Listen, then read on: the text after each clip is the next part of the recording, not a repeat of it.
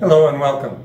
I'm the Reverend Hugh Reed, and together with the Reverend Carrie Stover and the congregation of Kingsway Lambton, I welcome you to another edition of Kingsway Lambton Worships at Home. This room will be much more familiar to you than many of the rooms that I've started these services in. This is the main kitchen of Kingsway Lambton. It's the beating heart of many events we hold here. The youth can be found making cookies and spaghetti, the men making chili and roasting turkeys and flipping pancakes. You can tell a lot about a man the way he flips a pancake or loads a dishwasher. The women come here for June luncheons and Christmas luncheons and to prepare our Super Bowl Sunday. And men and women together work to prepare our meals for the Out of the Cold program and Stonegate Ministries. This past week, it would have been packed every day of the week with flea market workers, people coming in out of the dust and the chaos to share some coffee and cookies or to share soup and sandwiches, to renew old acquaintances. It's like a Nova Scotian kitchen party, but we would have drowned out the fiddlers. The week begins with the memorial service here underneath Roz Foster's window. And it ends about 2 o'clock on Saturday with us dragging in weary bodies to once again sit down together and break bread together and share the stories of the day and of the week. This room is where over and over again we break bread together and get to know one another. Our gospel lesson, our service today, is built around the story of Jesus' encounter of the disciples on the road to Emmaus, and the risen Jesus being recognized by them in the breaking of the bread. We'll look at what this means and what this means for our lives today in the course of our service. But I'd like to begin, as usual, by thanking our music director, Ian Grundy, and our section leads for their beautiful contribution to our service, ministering to us through the hymns and through our anthem. And once again, it is my great pleasure and blessing to welcome you for joining us in this time of worship. I invite you now to join in the call to worship, which will appear on your screen.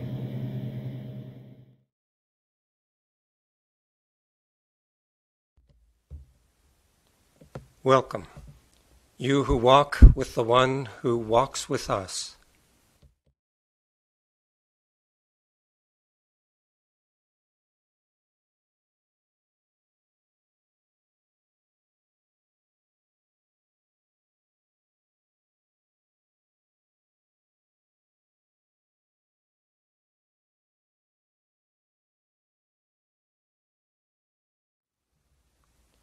Let us join together now in our opening hymn as we walked home at close of day.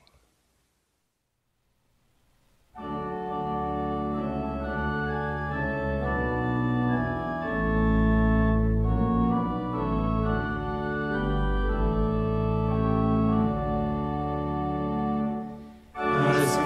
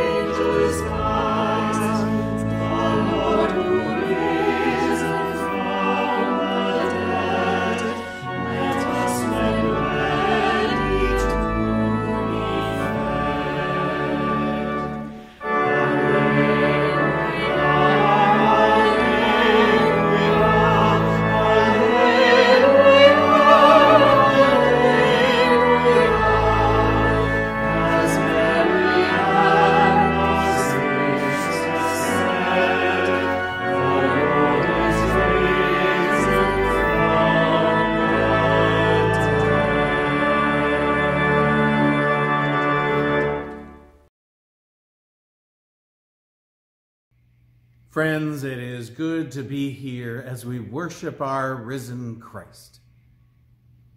I invite you to join me in prayer.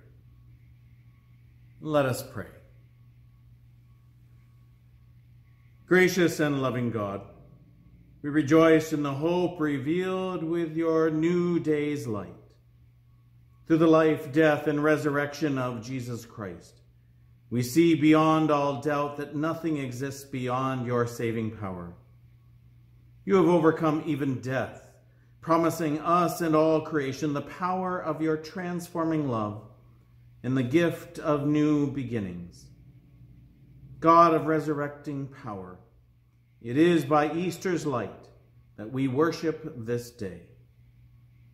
Meet us, Lord, on our various journeys. Guide us on the path toward our destination and renew our strength as we continue to walk with you. Open our eyes so we see the signs of your presence around us. Open our hearts so we may receive your peace and love. And empower us to pass on to others the grace you have shared with us so freely. In the name of our risen Lord, Jesus Christ, we pray. Amen.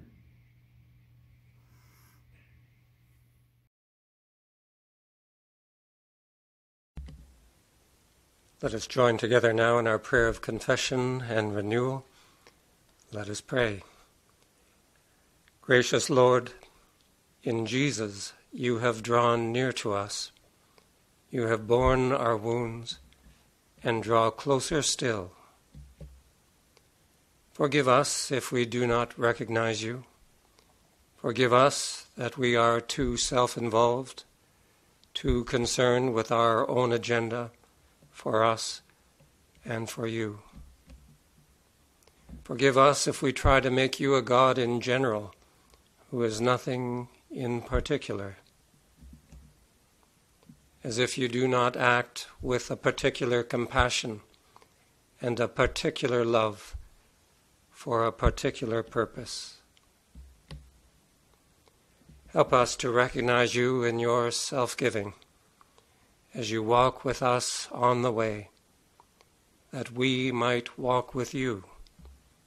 In Jesus' name, amen. Friends, remember and believe that anyone in Jesus Christ is a new creation. Behold, the past is finished and gone. The new has come. Your sins are forgiven. All that would keep you abandoned and alone and barred from the way forward has no right to your life. From this day forward, walk in newness of life. And thanks be to God. Amen. The passing of the peace is the way that we affirm and recognize the new relationship that we have with God and one another through the self-giving love of Jesus Christ. And today we pray for the peace of the people of Nova Scotia and recognize our relationship with them as fellow Nova Scotians all. And thank you, Avalon, for the use of your flag. Now I invite you at home to share the peace with those around you and those who are on your heart. May the peace of our risen Lord Jesus Christ be with you all. Let us share the peace with our neighbors.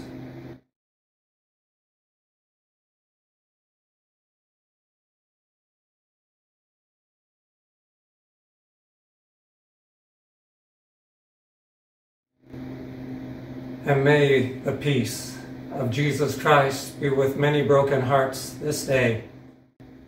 And for our Good News Candle on this Sunday, April 26th, we celebrate with Horace and Priscilla Knight. A granddaughter was born to join their three grandsons.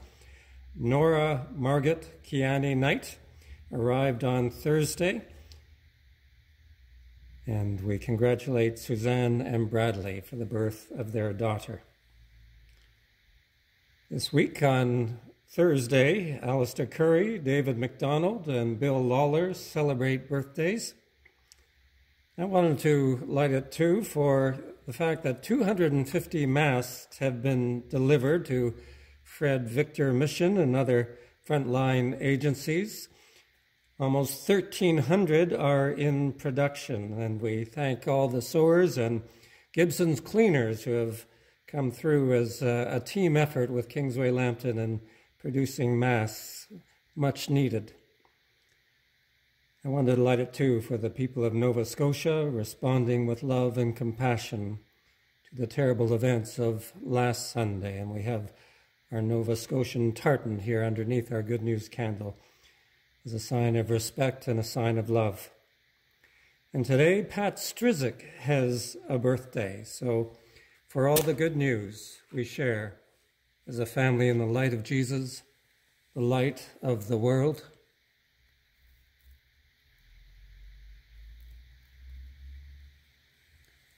And Pat, once again, since it is your birthday today, I invite you, if you wouldn't mind, to blow out our match.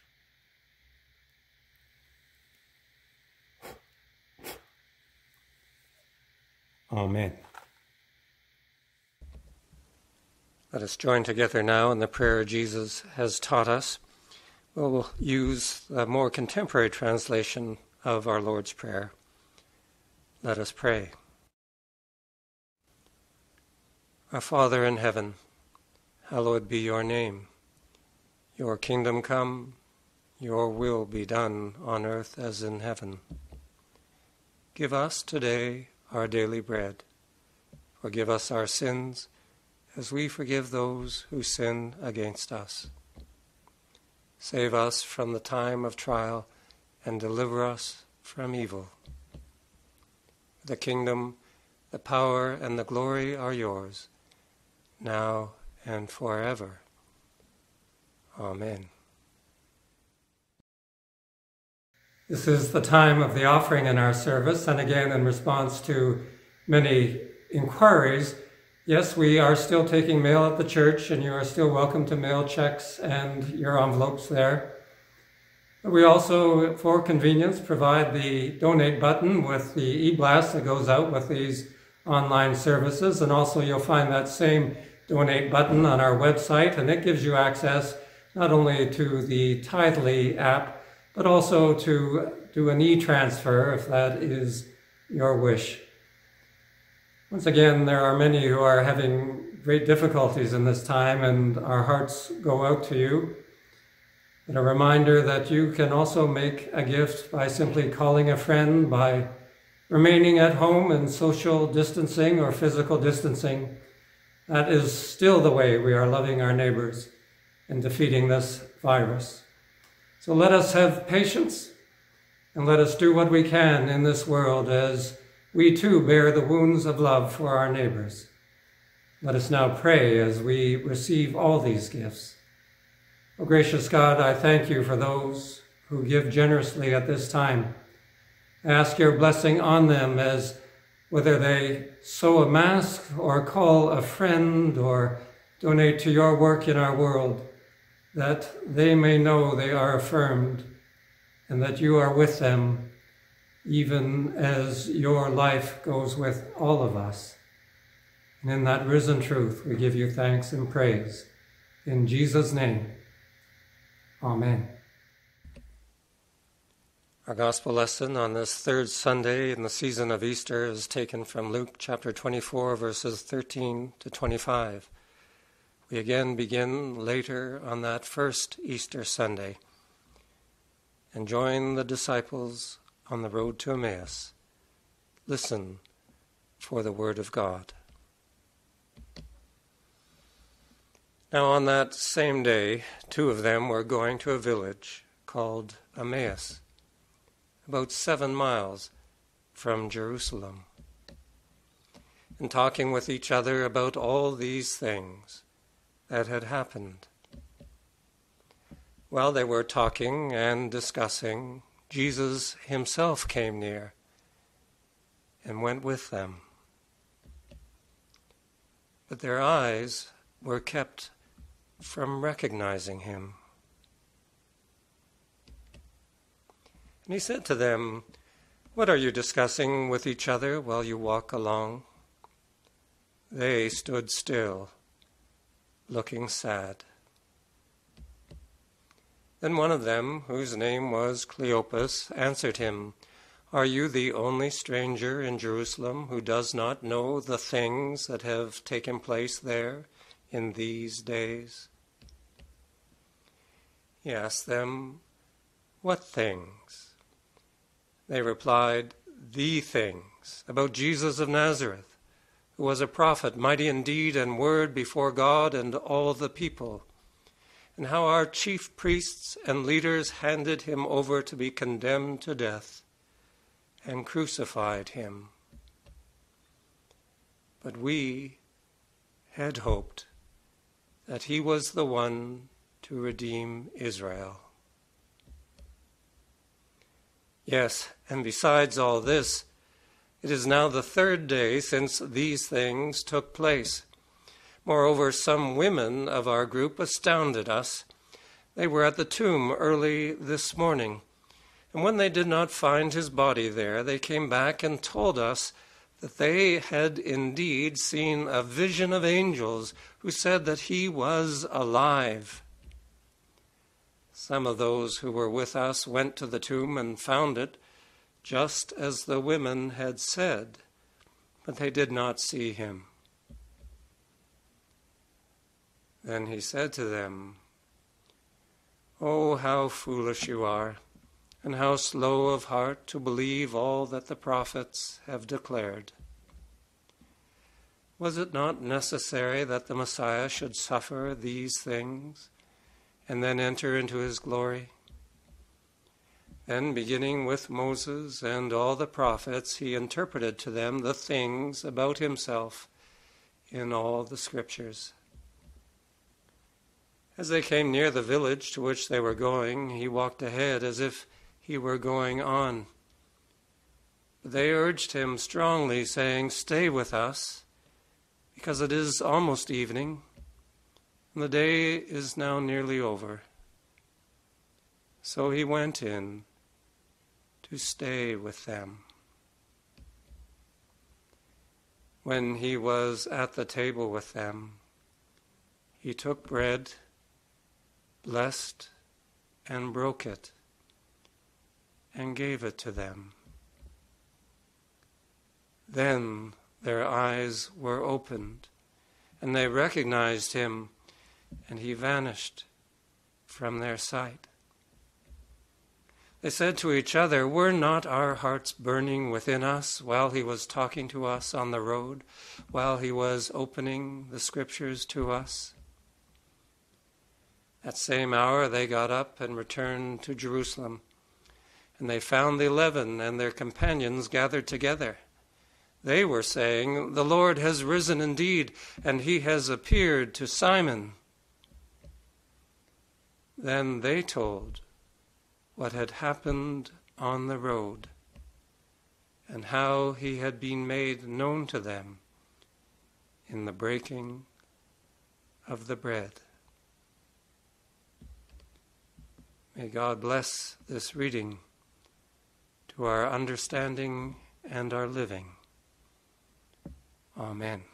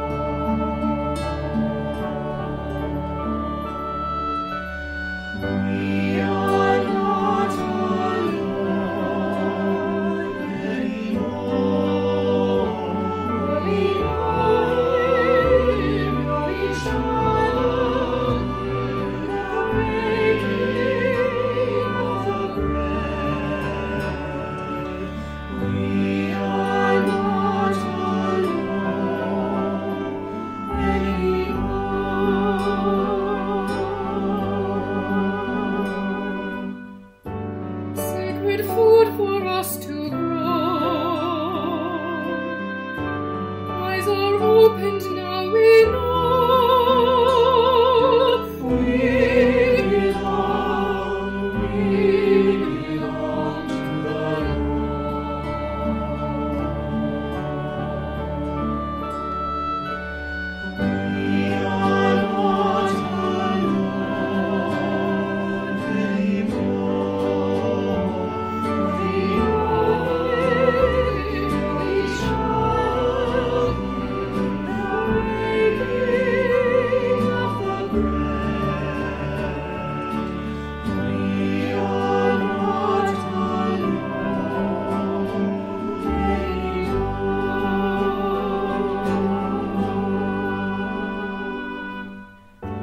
the wisdom flowing from the Word. Hearts burn for what we've heard. We belong to the Lord.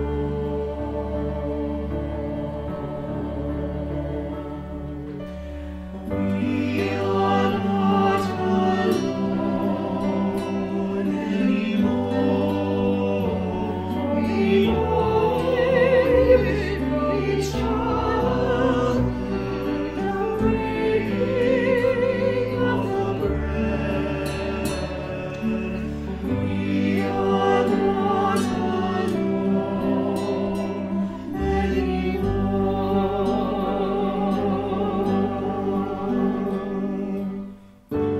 In this meal we learn to live, dying, rising, now we live. We belong to the Lord.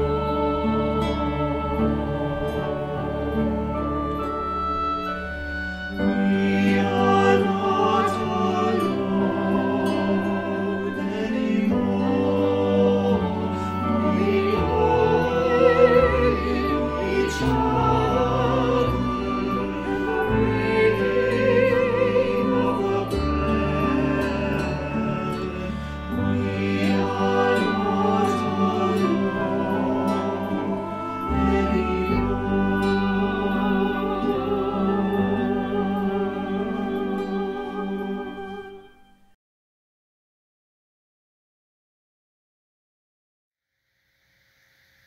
Let us pray. Gracious Holy Spirit, shape and bless the humble and human words I speak, the thoughts, feelings, and responses of those who hear, that this might be a time when we recognize you in our midst and go with you on the way. In Jesus' name, amen. Well, this Sunday, we join the disciples on the road to Emmaus. They were despondent, broken, empty. And that's where a lot of us are this week in this country after the events in Nova Scotia last Sunday. We join with those who have had their lives shattered by something so unfair and unjust and insane.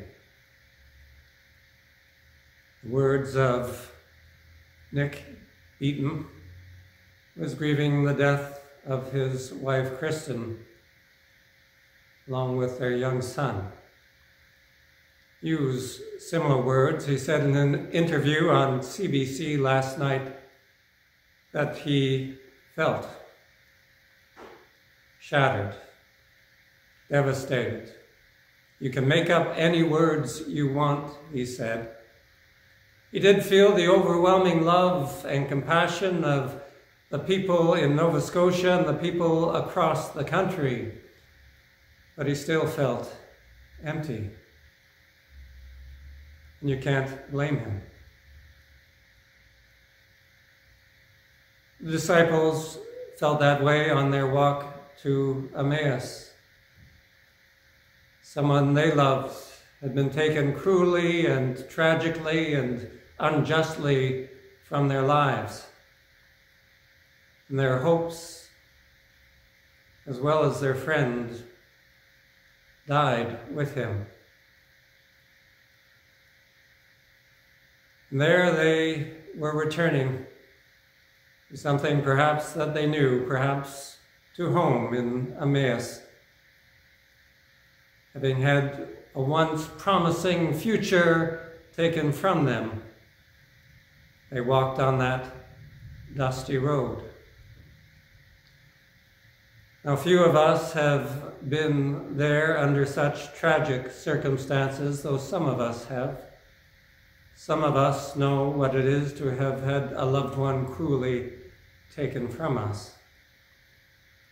Almost all of us know what it is to have that heartache and that grief, and that place of emptiness when life tumbles in. You know what it is to walk on that road and not know where you are going. Know what? Not what the future holds. To know or not even care about the future. We human beings can get into those places, and who can blame us? When the lens we put on our lives can only see in one way, and that way not very far. It is in fact typical of us as humans that we walk around with certain lenses in our lives that screen out many things that are all around us. One of the things about COVID-19 and this lockdown is that people are saying they are noticing things they had never seen before. And certainly in Toronto, and I think in many cities around the world, we're watching a burgeoning of wildlife retake our streets. Well, the fact is, those creatures have always been there. You're walking late at night, you see them around. They have always been with us. Perhaps we have not noticed them. I, in doing these videos, have suddenly become aware of how noisy the world is when I'm sitting down to try and tape a call to worship or a prayer of confession. I hear noises all around me. There's a lot going on in this world that we never take notice of. Sometimes that's necessary, and sometimes it is a great loss. A gorilla walked into a soda fountain and he put down a $10 bill for a $1.50 sundae. A clerk at the counter thought, what does a gorilla know about money? I'm going to get a few extra dollars out of this. So I gave him the sundae and he gave him $1 change. While I was doing that, he said to him, you know, we don't get many gorillas around here. And the gorilla answered, at $9 a sundae, I don't wonder. All right, it's probably not the right time for a gorilla joke. It is amazing what we can miss when we have certain lenses on our eyes. The disciples were in a place where they could not see beyond their own heartbreak, beyond the way their world had tumbled to a very small circumference around them of broken hopes and broken dreams. It's not surprising when Jesus came and joined them that they did not recognize him, who would have recognized even their best friend on such an occasion. But they walked with him and shared their heartbreak. And of course, Jesus began to speak, but well, he interpreted to them stories from Scripture that seemed to speak of a suffering servant who would come and be the one to redeem Israel. We're told that they did not recognize him until the breaking of the bread. What does that that mean? Well, for many, this is often interpreted as when Jesus went in, he took the bread and broke it and gave it to them. This very much is a resonance with his actions at the Last Supper when he shared the bread. This is my body given for you. And no doubt that is something that is working here, and they would have recognized their friend in the depth of the meaning of that particular meal. But I also have a thought which comes from the rest of the Gospel of Luke, comes from the Gospel of John that we read last Sunday. Do you remember that the disciples were afraid when Jesus came among them, and then he showed them his hands and his side? Then they recognized him when they saw his wounds. In the Gospel of Luke, shortly after where our reading today left off, we're going to hear the same thing. Jesus comes into the midst of the disciples in the upper room, and they are afraid, and he says, "Don't be afraid, look at my hands and my feet. It is I, myself." It is through his wounds that they recognize him. There's a story told of Saint Teresa of Avila, who was known for her visions of Jesus. She was a great theologian in the early church, and the modern church has named her one of the doctors of the universal church.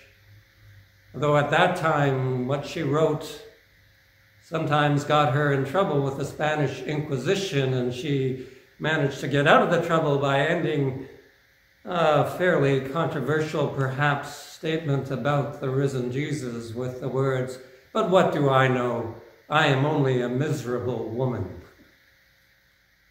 This miserable woman has given a great gift to our Christian faith. One of the stories that came out of one of her visions was when Satan appeared to her as the risen Christ. And she saw through him and told him to be gone. But as he was leaving, he turned to her and asked, "How did you know that I wasn't Jesus?" She said to him, "Because you have no wounds." Over and over again in the resurrection stories, Jesus is recognized by his wounds. And I have a thought that perhaps it is when he first met the disciples, he had his hands buried deep within his robes. But when it came time for the breaking of the bread, they saw his hands. There are a number of artists. This scene, this story is richly depicted in the history of art. I've shown some of the pictures during the reading of the gospel. I love the ones that show him breaking the bread with his wounded hands. Why is it that the risen Jesus bore the wounds? Shouldn't he have had a restored body? I like the explanations. Well, there's one explanation that goes, the wounds show what we did to him. And we're never to forget that. And I suppose there's some truth in that. The wounds show that all is not right with the world and what the world did to the love of God. But if that is true, I believe more deeply that the wounds also show what God has done for us. And whatever the world is doing, God is prepared to walk through it, to bear it all, so that we may be gathered into life. And so this risen, living love of God bears our wounds and takes all the wounds and the injustice of the world into God's own life, so that there they may be part of life. And we need not run away from our wounds or from our errors. God takes them and uses even our broken and empty hearts to reach us in the way of life. I don't know what kind of road you've been on this week. Perhaps it's been one of fun, bad guerrilla jokes, adventures, and seeing things that you have never seen before. Perhaps it's been one of grief, tragedy, and uncertainty. There are some roads that are very hard and very long. But there is one who bears the wounds of all those uncertain and broken roads and shares with us the bread of life, so that we might have sustenance, meaning and purpose for our ongoing journey, so that we might know that our tragedies and our emptiness are not the end, but lifted into the story of life, so that all our roads might bring us back to the triumph of love, and we might recognize the risen one who is with us. Amen. Let us join together now as a family in prayer. By the way, if you have any special prayer requests that you would like to have included in our Sunday online worship services, or any concerns that you would like us to bring in prayer, you're welcome to send an email to me or to Reverend Carey, and we will include them. I'll say a series of short petitions now, ending each with the phrase, "Risen Lord, you hear our prayer." I invite you to respond, and in your risen life, you answer. Let us join our hearts together. O gracious God, you are the one who is with us. On whatever road we're traveling, even if we are housebound and do not know any way forward, Lord, you are with us, feeding us, giving us a way. And in that truth, we know that you hear our prayers and answer. Risen Lord, you hear our prayer. Lord, we pray for the people of Nova Scotia, beginning with those who have suffered loss and their families. We pray for the people of Portapique and all the other quiet places where evil walked their road. We pray for the RCMP and police officers who show their humanity and in the midst of chaos ran to danger. We pray for women who are abused, and we pray for those who are suffering mental illness, who do not know the value of their lives and who do not know the value of the lives of others. Lord, we pray for compassion, and we pray for healing. We pray for those who are dealing with COVID-19 and for our healthcare workers and our essential service workers and our government workers, for all those who bear the scars of caring for the ill, exhaustion, separation from their families, grief, and risk. And we pray for those who are ill and those who love them. We pray for those who are grieving. We pray for the people of Africa and India and all those places in the world that do not have our resources, who are too used to plagues, to AIDS, to malaria, to war, human depravity, and now are threatened by yet another. Help us, Lord, to truly see those who are around us for the sake of our own health and the health of our world. And we pray for those who were on the margins at the beginning of this crisis and are further on those margins and from our sight now. Help us to notice them in our midst. We pray for the hungry, the abandoned, and the afraid. Risen Lord, you hear our prayer. Lord, we pray for this, our family of Kingsway Lambton, for everyone who is listening to this broadcast, for those about whom they are concerned, and those with whom they have differences.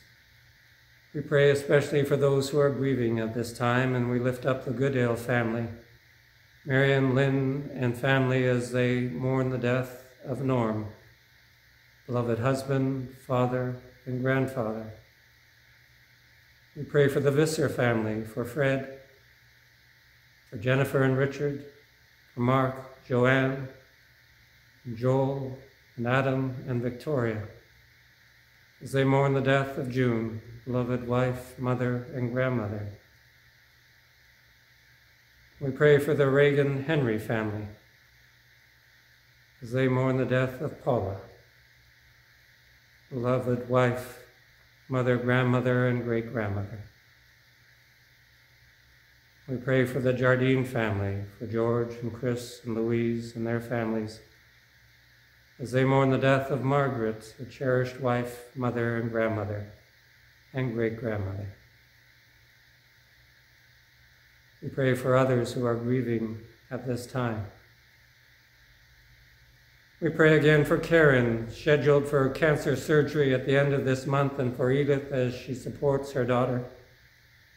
We pray for other daughters dealing with depression,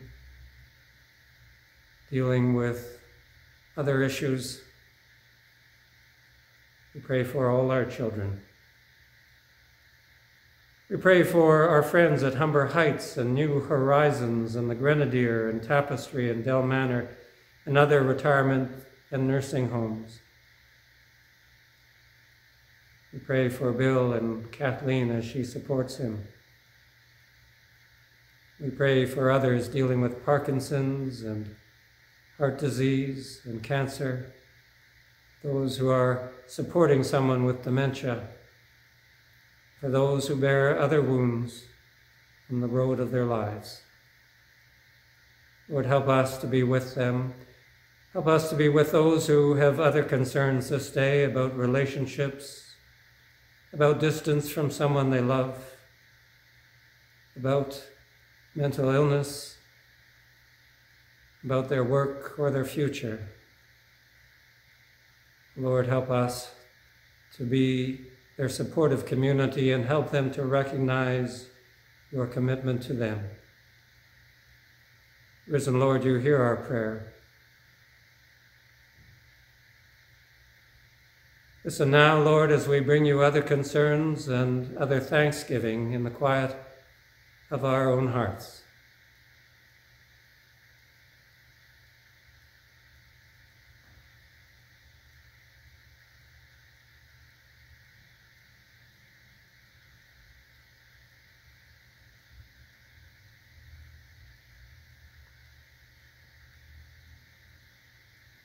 For all the silent prayers, risen Lord, you hear our prayers.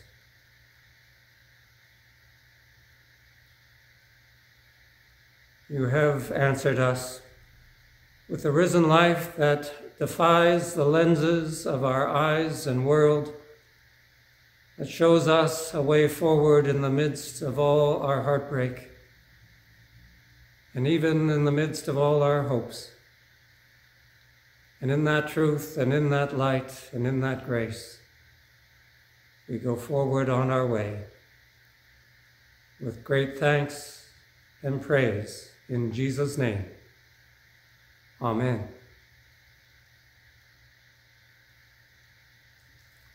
It has been wonderful once again to share this third Sunday of Easter with you. I invite you to join us for our ongoing events during the week, again Tuesday nights with Carrie and Wednesday morning Bible study. You're welcome to email us if you'd like to be added to our lists. Also welcome you to take some joy in what's being accomplished through those who are sewing masks. Apparently we don't need any more volunteers at the moment, which is a wonderful response. You are welcome to join in responding by calling a neighbor or a friend and letting them know that you are with them on the way. Thank you for being with us on this day.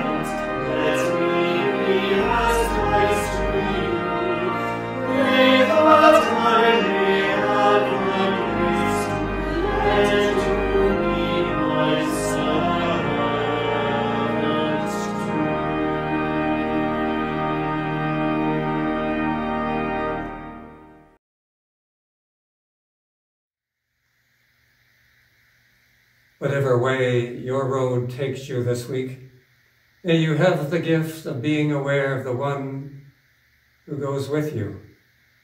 You'll recognize him in those moments when you feel fed by the bread of life for your journey, and when you see the wounds of love going forward. And may the grace of our Lord Jesus Christ, the love of God, and the presence of the Holy Spirit rest and remain with you all this day and forever. Amen.